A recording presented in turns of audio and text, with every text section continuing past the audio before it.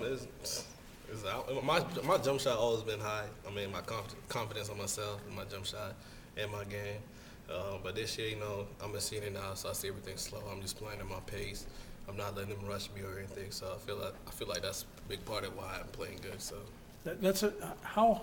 When did you start feeling comfortable at the pace, playing the pace that's best for you?